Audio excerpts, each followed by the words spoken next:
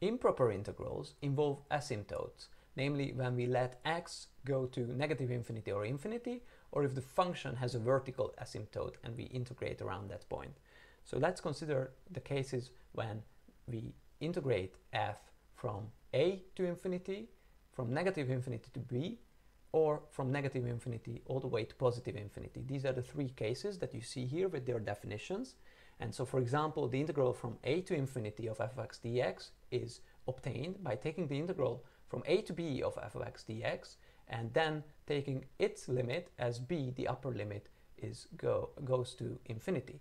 Similarly, for these other improper integrals, we have these definitions in terms of limits. Now let's compute some improper integrals. Evaluate the following improper integral, pause the video and input your answer in the box. Hope you paused it and have inputted 1 for this improper integral. So it's the integral from 0 to infinity of 1 over x squared dx. We can, by definition, write it as the integral from 1 to b of 1 over x squared dx, and its limit as b goes to infinity. Now, this integral, before taking the limit, is negative 1 over x as x goes from 1 to b. So that net change is simply negative 1 over b minus negative 1 over 1. We need to take the limit of this expression as b goes to infinity, but that expression is positive 1 minus 1 over b.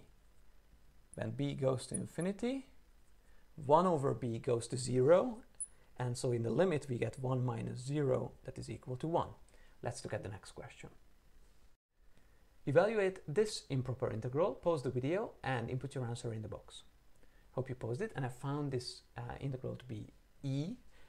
Now we can, again by definition, evaluate this improper integral by taking the limit as a goes to negative infinity of the definite integral from a to 1 of e to the x dx.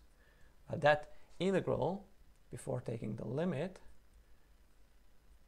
is the net change in e to the x as x changes from a to 1. So it's the limit as a goes to negative infinity of e to the first power minus e to the a. Well, e to the first power is just a constant e, whereas the limit of e to the a as a goes to negative infinity is 0. Therefore, we get for our answer e.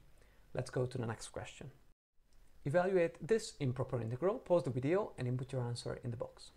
Hope you paused it and I've inputted 2 for the value of this improper integral. So we may evaluate it directly, but then we need to be careful at x around 0, integrate from epsilon to 1 and then take the limit as epsilon goes to 0, or we may also use substitution.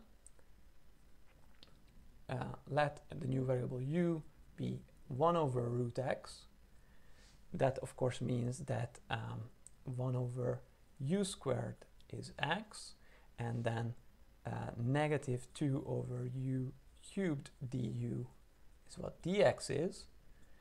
Changing the variables in this way means that we are integrating from, well, when x is equal to 0, when x approaches 0, u, that is 1 over root x, approaches infinity. And when x is 1, then we get 1 for the value of u.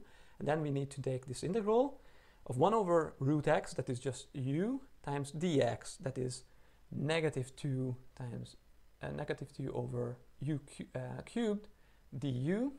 Now that negative sign could be used to flip the limits of integration so that we integrate from 1 to infinity instead of from infinity to 1 of 2 over u squared after simplifying by one factor of u du. So this is simply twice the improper integral from 1 to infinity of 1 over u squared du, and this was the first integral in the video, so it's simply 2 times 1, that is 2. I hope you enjoyed this video and I'll see you in the next one.